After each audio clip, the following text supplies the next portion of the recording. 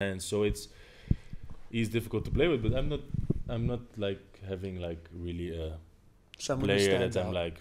No, he's one of the ones that Mhm. are annoying. I think Earvin can be really annoying to play against because he's doing everything that nobody can do and still it's working, and then he's smiling. So that can be, but it's also fun. I play with him, so it's also one of the most fun players to play with because everything can happen, and sometimes it can be also frustrating if he tries something that you think, why you try this in this moment.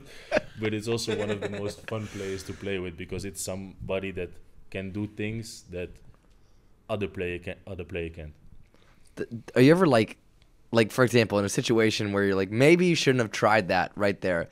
Does he ever like try to explain himself, or is he like, I try it, it didn't No, work? it's just what's coming in his head in this moment. So if he's doing it, and then maybe after he say, maybe I did a little bit too much, but he just goes for it, and that's what makes him Yeah. this player. Because if you see with the left, with the right, with he turn around, with the feet, everything. So if you see the compilation of things he did, and if you try it, because these attacks, it looks like it's you can practice it, but you can't because it's really difficult to do, and he's just doing it like easy. So Right. he's like this, and that's why he's like this because he's unique.